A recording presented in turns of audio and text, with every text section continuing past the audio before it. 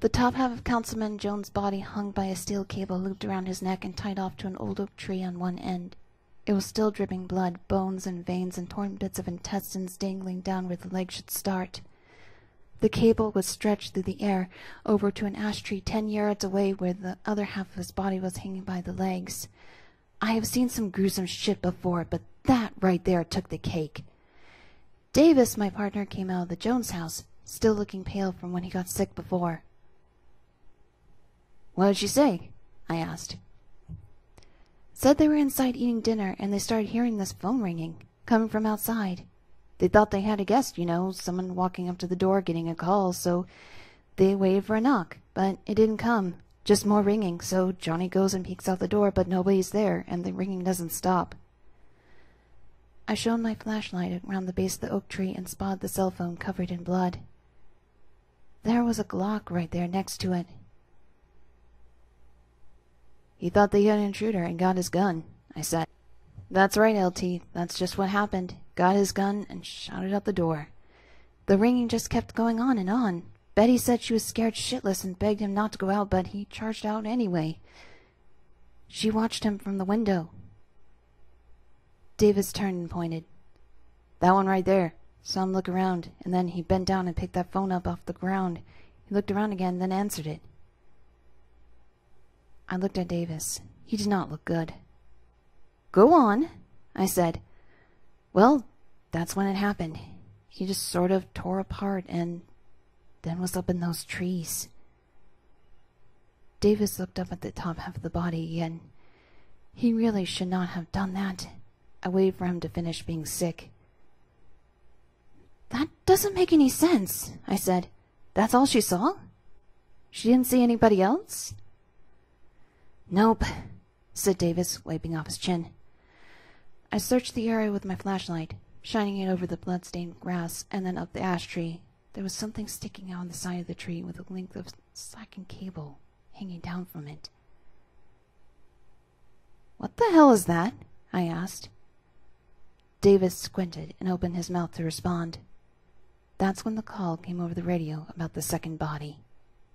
It was the strangest case anybody at the station had ever heard of, let alone seen firsthand. 10 bodies in 20 trees, all of the murders occurring within an hour of each other. Each one happened the same way, the phone call, the victim answering it, then the body being torn apart and hung up between 2 trees an instant later. The only thing we had were the cell phones and the 10 strange devices that had been sticking out of the trees. The cell phones were all burners, as was the number that had been called them all, and were dead ends.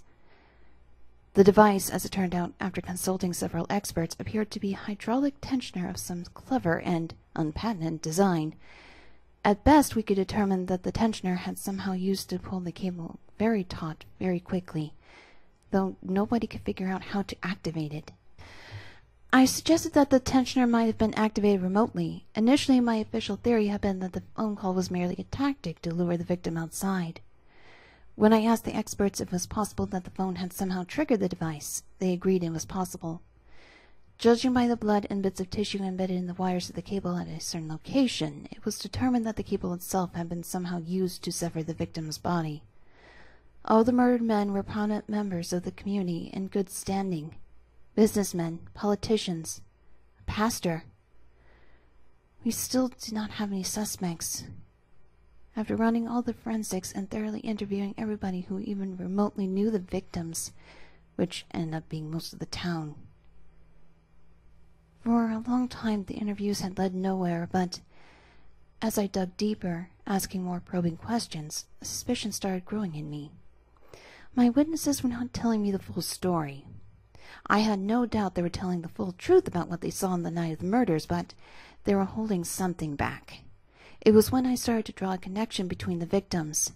Sure, the spouses would say again and again they all knew each other. Everybody in this town knows everybody else. Some of them played poker together once a month. Some of them played golf together occasionally, etc.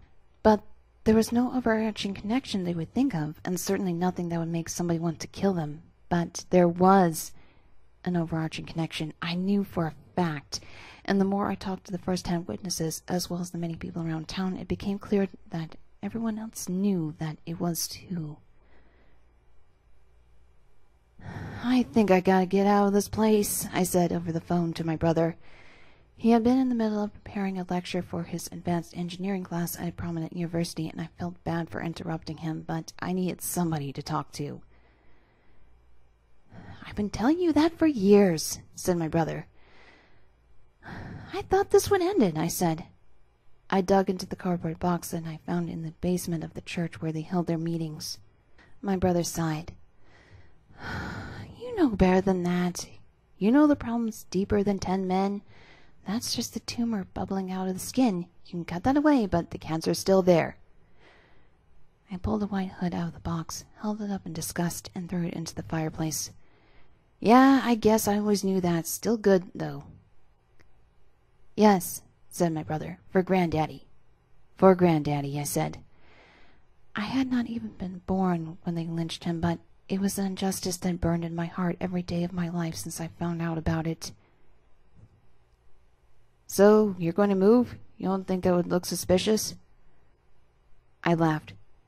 Brother, after your magic show, these yokels will be scratching their heads for 1,000 years and still have not the first clue about how it happened or who did it.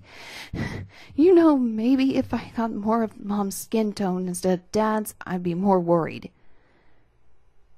Just promise you'll be careful. Sure, I said. And I was careful. I was as careful as I was when I practiced on those mannequins for 5 patient years. As careful as I was when I drove 30 states over to purchase them.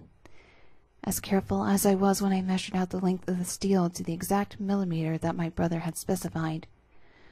The loops made in the exact locations, the tensioning device set to the exact PCI, the phone set in the exact center of the center loop. I had begun to think that it was not possible until that day I finally got it right. I tied one end of the cable to one tree and brought down the slack. One small loop for the legs, another one to catch the neck, and the big one in the middle tucked through the slip knot. Then I fed the other end of the slack cable through the hole I drilled in the other tree and finally through the hole in the tensioner. I called one burner from another and then answered it, well out of the path of the cable. I heard the soft click of the tensioner, now activated by the tone coming from the phone. And then, whoosh! It happened too fast to see, but I knew what was happening. First the loop on the left pulled back around the legs, beginning to lift the mannequin into the air. The big loop slid through the slip knot and tightened as the body fell into it. The loop closed around the body with such force that the sharp wires sliced it neatly in two. Then the other small loop caught the neck of the now separated top half of the body. After the wire pulled fully taut, one half of the mannequin hung suspended in air near one tree, and the other half hung near the other. That first success had come after 3 years of failure. I spent the next 2 years perfecting the process until I was able to get it right 10 times out of 10, adjusting each time for different distances between the trees for different sized bodies. I was careful, all right. I was carrying the last of the boxes from my desk to my car when Davis caught up to me in the parking lot. He was out of breath. LT, he said, gasping. I guess this is it. Can't convince you to stay? Nope, I said. New job starts Monday. Gotta hit the road. Oh, well, I just want you to know that it's been an honor serving under you. I learned so much. I smiled. You're a good detective, Davis. Someday you'll run this place. I hope so, said Davis, laughing. I'll straighten this town right out. Oh? I said. Yeah, this place is a little behind the times, if you know what I mean. And then Davis called me by my mother's maiden name. I set the box on the hood of my car, my heart pounding. You know. Did a little digging, said Davis. You were careful, amazingly mind-blowing careful, but not quite careful enough. Do you have any evidence? I asked, sweat chilling my forehead in the cool winter air. Plenty, said Davis. Enough to kindle a good fire, anyway. He winked at me. You're not going to tell anyone? Nah, said Davis. Can't say I approve, but can't say those guys were not evil assholes either. I just gotta know, though. How the hell did you do it exactly? A lot of practice, I said. All those mannequins, huh? That's right, I said, stuffing that last box into the trunk. Well, stay in touch now. I ever caught a tough one, I might give you a call, huh? You don't need me, I said, but yeah, we'll keep in touch, Davis. Thank you. Don't mention it. We shook hands, and then I got in my car and drove off.